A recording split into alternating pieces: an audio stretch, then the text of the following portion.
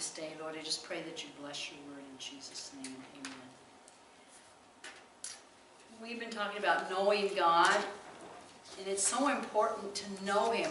And this word, knowing God, that the Bible uses, is talking about an intimate, personal knowledge. And we're going to do a series on 2 Peter chapter 1. 2 Peter chapter 1, because there's so much there about knowing God. I want to read at verse 2, 2 Peter chapter 1, verse 2. Grace and peace be multiplied unto you through the knowledge of God and of Jesus our Lord. God wants to give us grace and peace. How? Through or in the Greek, it's in the knowledge of Jesus our Lord, as we know him. It says grace and peace will be multiplied and multiplied and multiplied unto you. This knowing means a full knowledge. It's the word that's used when a man and woman in marriage come together physically. A deep knowing. And it's an original word that means a fuller, a riper knowledge. We can never know Jesus enough. Many people think it's just enough I know that he died. You know, when I first, right before I came to Berlin, I talked to this lady. She was a backslidden Christian, in my opinion. And she was telling me about this modern church she was going to in Berlin. She was a young lady. She was in her late 20s. And she said, "Oh, we've heard enough about the cross. We need to hear something else." And I'm going, "Honey, it is the cross. That's the whole key. Paul said, that I may know him and the power of his resurrection and the fellowship of his sufferings, being made conformable to his death." The cross, what Jesus did on the cross, is the key. Paul said, I preach Jesus Christ crucified, nothing else. Everything is in Christ. He's everything. And knowing him, not just knowing about him, not knowing facts. Yeah, he was born, he died, he raised again, he went to heaven. Knowing him personally. It's talking about a personal knowledge of Jesus Christ. And he says here, as you have a personal knowledge of God and Jesus our Lord, grace and peace will be multiplied to you. This is interesting. Jesus our Lord is only used one other time. Most of the time it's the Lord Jesus Christ, but he's saying Jesus our Lord. You need to know Jesus as your Lord if you want grace and peace and salvation too. He is the Lord Jesus Christ. He's not my buddy Jesus. He's not my kumpel Jesus. He is the Lord of lords. He is the one who sits upon the throne of eternity and is coming back to judge the godless and his people. He's Lord, and as we know him, having him Lord means I belong to you. You say what's in my life. You're sitting behind the steering wheel of the car. You are telling me where to go, and I follow you. And you have the right to. You, Lord Jesus, sit on the throne of my life. And when Jesus sits on the throne of your life, you will know him in a way you never will know him before. Until Jesus sits on the throne of our life, he's someone who's far off. For some people, he's still hanging on the cross, crucifix. He's not. He rose again. But this personal knowledge, you only get to know Jesus personally when he's your Lord. He will not settle for anything less. One person said Jesus is either Lord of all or not at all. There's no such thing as him being half Lord of your life. Lord means he sits on the throne. Either he sits on the throne of your life or he doesn't. He's not sitting on the throne half of it and you sitting on the other half. And as we know him as Lord, we have grace and peace because he's a good Lord. As we know God, grace means undeserved favor. I don't earn God's favor. Grace is the picture of him always leaning towards me, always extending himself to reach out to help. This is a picture in the Old Testament for grace of God. Picture in the New Testament. He's bending down. He's wanting to help. He's gracious. Not because we deserve it. We can never deserve anything. We're never good enough. All our righteousness is filthy menstrual rags, it says in Isaiah. But he's grace. His grace is enough. And when you want to know what grace is, read the scriptures in the Bible about grace. He says in Ephesians 2, For by grace are you saved through faith, verse 8, and not of yourselves. It is a gift of God, not of works, lest any man should boast. We are saved by grace. You don't earn your salvation. Do you realize that's the difference between biblical Christianity and all other religions? All other religions, non-Christian religions, the people are trying to work. They have to make these trips to the holy place. They have to fast. They have to do this, do that, pray enough of the rosary, and maybe they might make it to heaven. And these religions, the false religions, the people do not know they're going to heaven. They hope.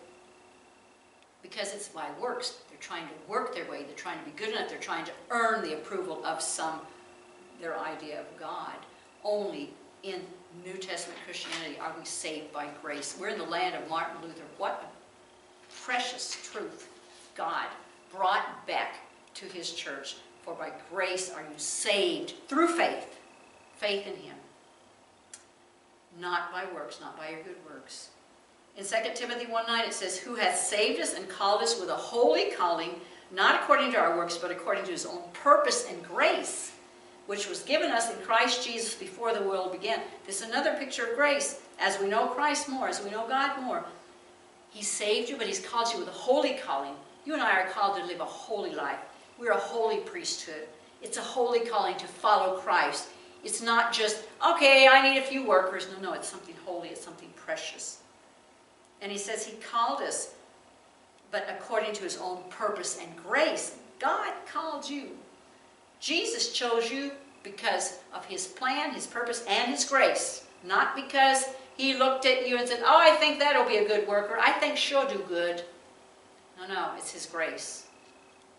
And for his own purpose. He has a plan. And it's all his grace based on what Jesus did on the cross.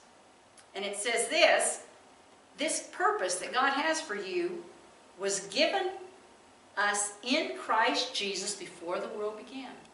This grace, God's purpose for you and me, was in Christ Jesus before the world began. He was there before. As we more and more get to know Christ, who he is, we realize he was there before the world was created. I can trust him. He'll be there when we're all gone, too. And when this world is falling apart. But he had a purpose and a plan, and it's grace, grace, grace.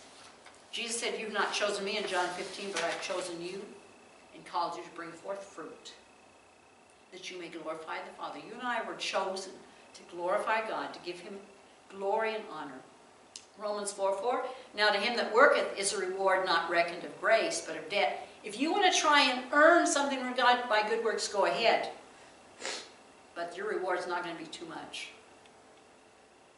Galatians 5:4, Christ has become of no effect unto you. Whosoever you are justified by the law, you are fallen from grace.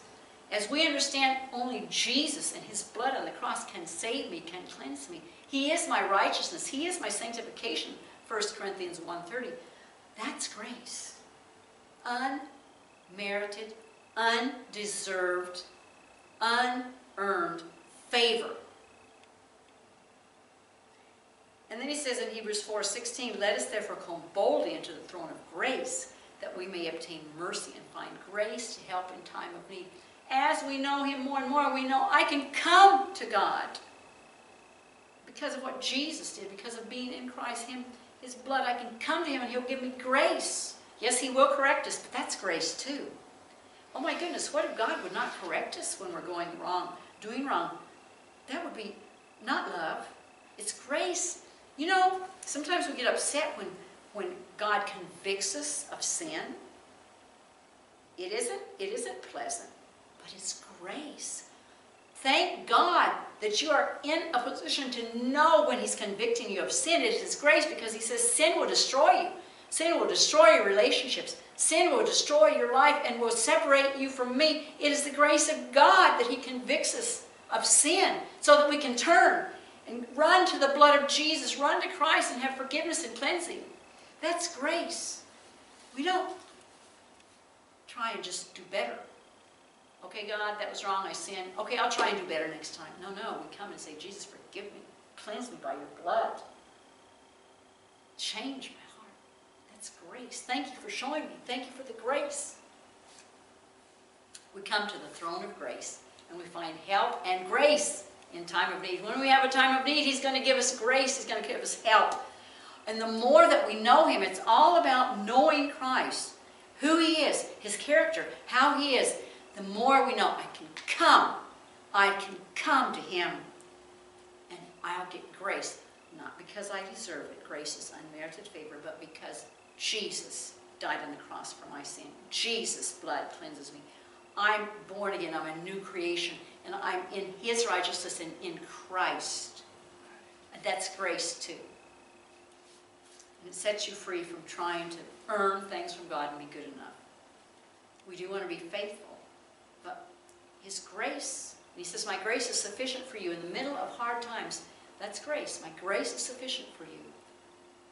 And we know that only as we walk through difficult times. You get to know someone by spending time with him. When I was a child, in America, we used to drive like 3 weeks. My mother, my brother, and sister and I, we were all teenagers or earlier, younger.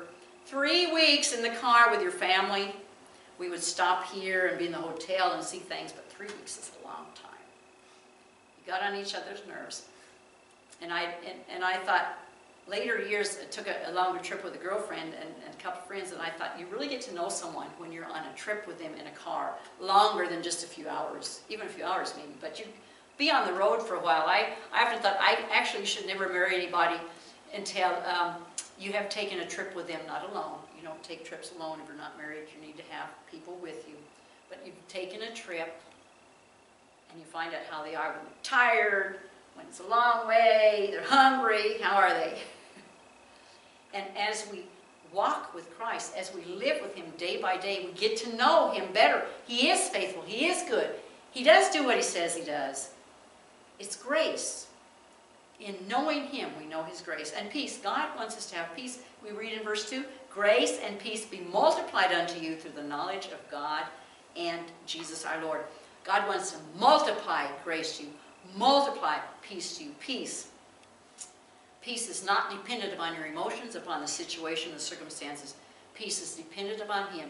And the more and more we know Him, no matter what happens in our life, we can know He's in control. As we know Him, that He's the God who was and is and evermore shall be, sits on the throne of eternity, we will have peace in the midst of trial. We will have peace no matter what comes. He is our peace. Jesus is our peace. Peace is not the absence of trouble. It's in the midst of the trouble, knowing I can trust God. We're in a time, this COVID corona time, it's hard to have peace. We have to focus on Him. But the more we know Him, to know He was, before the world began, He sat on the throne. And it's not the politicians that are in control of my life. In the end, it's Him. He's my peace. In Philippians 4:9, it talks about these things which you both learned and received and heard and seen in me, do, and the God of peace shall be with you. He's called the God of peace. He not just gives peace, He is peace. What did Jesus tell the disciples in the middle of the storm? What did He always say? Peace. Don't be afraid. Peace. Now, if you're in the middle of a situation and somebody you don't really trust or don't know very well, they say, oh, don't worry, it'll be okay, just have peace. I'm going, how do you know? I don't know. Doesn't look like it's going to turn out good here. But if someone we know, Jesus says, I'm with you. Have peace. I'm not going to forsake you. Then we can know, okay, it's going to be okay. The boat is not going to sink. It looks like it. But it's not going to sink because He's in the boat with me. That's what the disciples learned. So the more and more and more we get to know Him, the more His peace, which passes all understanding, will be multiplied. You get peace, cast your cares on Him, He said, because He cares for you. And this scripture has become one of my favorites in this time of Corona and COVID, where we have all kinds of things going on. Hebrews chapter 13, and I think here in New Beginnings, it's becoming really another foundation.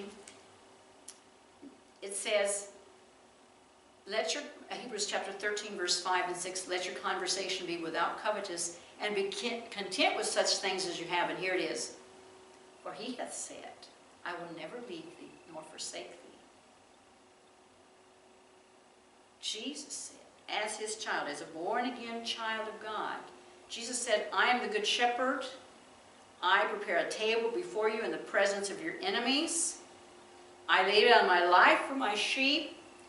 He says, I will never leave you nor forsake you. He says in John 10, he says, you are in my hands and no one can take you out of my hands. And you are in the Father's hands. We're one and no one can take you out of the Father's hands.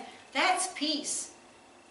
No matter what happens to know, he said, I will never leave you nor forsake you. Now there's people that have said that to you before. Yeah, I'll always love you. Yeah, I'll always be with you. And where are they today? A person can't make that promise like God can. Jesus said, I will never leave you nor forsake you. You're my child.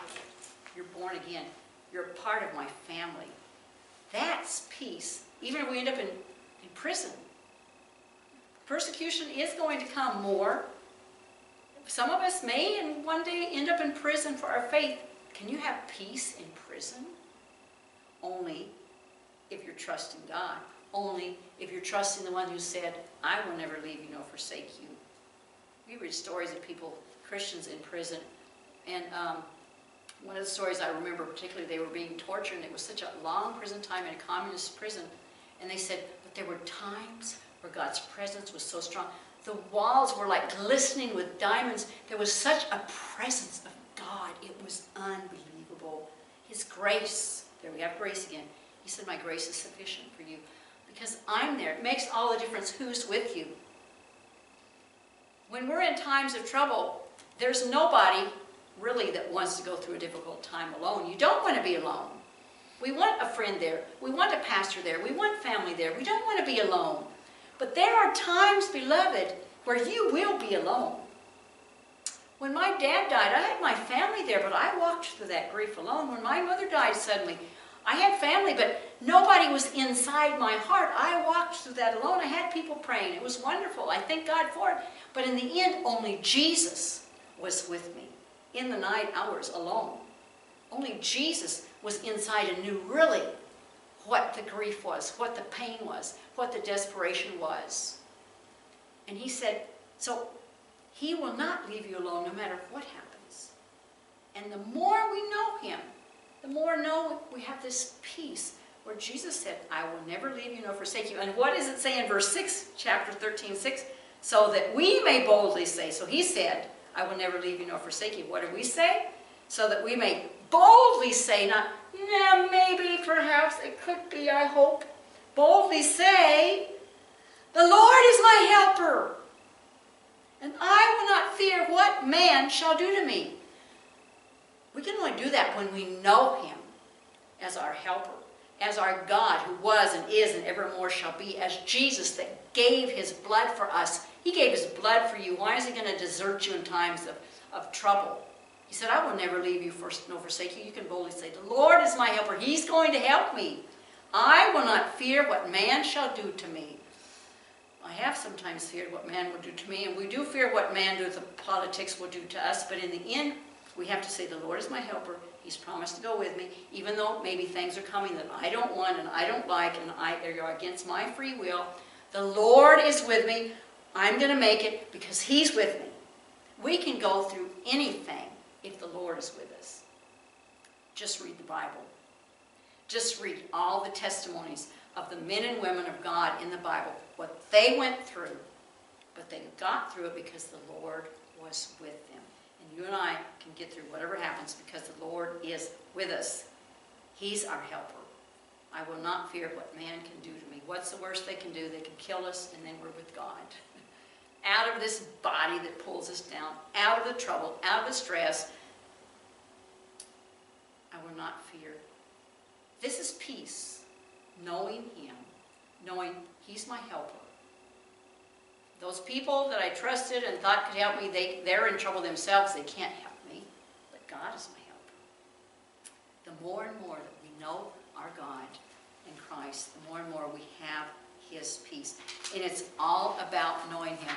We're in a time where there's so much emphasis on doing, being, doing. And we're supposed to serve him. He says, Jesus says, if you love me, you will keep my commandments. You do what I say. But even more than that, his plan is to change us into the likeness of Christ, that his life is through us and in us. Who you are, your character.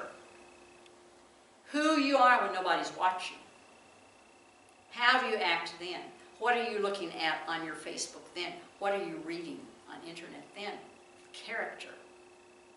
You know, every time we do things we know we shouldn't do, it hurts our relationship with God, it grieves his heart, and it puts a blemish on our character. And then we have to, as we realize, we run to him and say, Jesus, forgive me. You know, it's grace when God shows us something wrong in our life. It's his love, it's his grace. The more and more we know him, the more and more he says his grace and peace will be multiplied unto us. Paul, thorn in the flesh, God said, my grace is sufficient for you. Paul experienced the grace of God as almost maybe no apostle did. He found out, because he knew Christ intimately, his grace is enough. I'm going to be able to make it, even with this suffering, this thorn in the flesh, this messenger of Satan. His throne is the throne of grace. He's the God of grace. He's the God of peace. Just look at Jesus and the cross and you see the grace of God.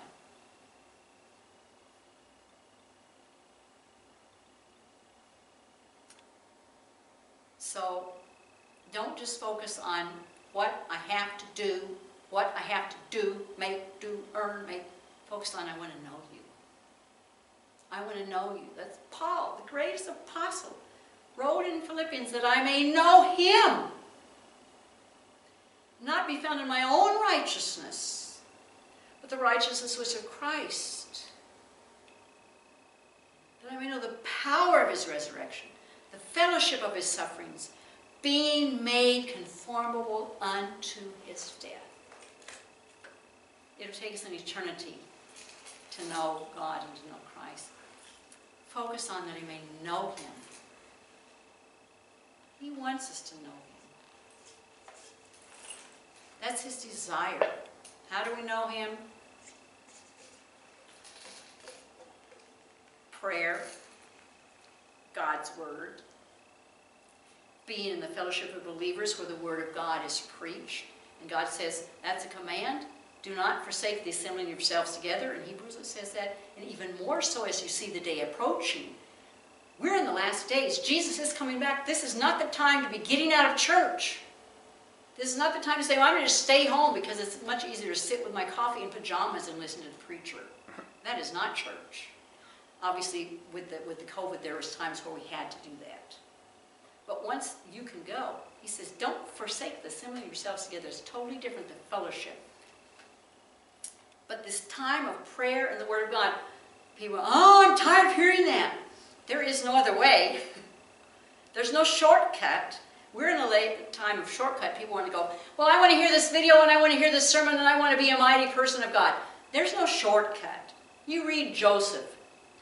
To become a mighty man of God, he had to go through trials and tribulations. You read about Abraham. You read about Paul. You read about anybody in the Bible that did anything for God. They went through a time of growing and developing in hard times and learning to know God and trust God.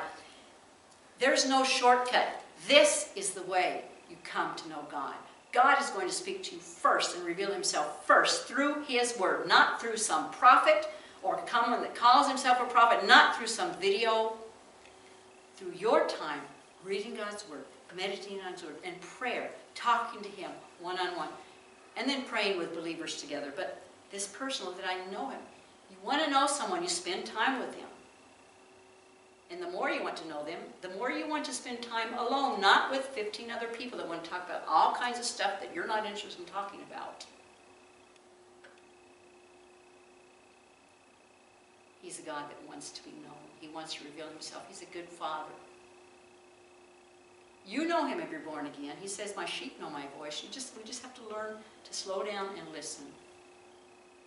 We are to do, we are to obey, but being transformed in his likeness, in this intimate relationship with Christ.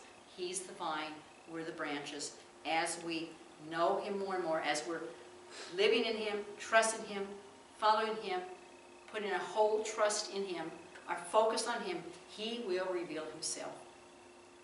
Jesus said that. If you keep my words, I will come, and my Father will come, and we will reveal ourselves unto you. That's in John chapter 15. So, God wants you to have his peace. God wants you to have his grace, to know it more and more. We've just begun, beloved, to know him and his grace and his peace. He wants to multiply it, but it comes through knowing Jesus, our Lord. He's Lord. And through knowing our God. We're going to continue with this series on 1 Peter chapter 2, knowing him. Because he says, if you read 2 Peter chapter 1, at the end, it's got a list of whole things we're going to look at, but it says, verse 10, wherefore the rather, brethren, give diligence to make your calling and election sure, for if you do these things, ye shall never fall. What a promise. You'll never fall. You'll never fall away from God. You'll never get away if you do those things that are written in verse 2 through verse 11. And we'll look at those in the next weeks to come. Father, thank you. Thank you for your grace. Thank you that you are a God of grace. Thank you for your love, for your mercy, for your grace that you show us in Jesus Christ, in the blood of the Lamb that cleanses us. Lord Jesus, that you're our holiness, that you are our righteousness, that you are everything. Lord, thank you that we don't have to try and earn forgiveness, that it's a free gift as we repent and put our trust in Christ and your blood. Lord, help us more and more to want to know you, not just to know about you, to know you intimately, personally, on a deeper level, personal. You and us, our God, our Creator, our Father, Jesus, our Lamb, our Savior, our Lord. We want to know you more. Father, we thank you, we praise you. In Jesus' name, amen. If you say you don't know him, he says, what you do is you realize you're a sinner, not just you do bad things, you are a sinner, who you are. Your nature is to sin. The Bible says we're enemies of God. And you repent and say, I want to turn. I turn from my sin. I leave it. Jesus, I can't without you. You put your whole trust in Jesus, what he did on the cross for you. His blood is what cleanses and saves us. The blood of Jesus. You put your trust in his blood and you commit. To believe on him means to commit. I commit my life to you. And he says, if you do that, I'll forgive you. I'll cleanse you. You'll be born again. You become a child of God. You'll have a new life, a new beginning. And you'll begin to walk with Christ, to know him. God bless you.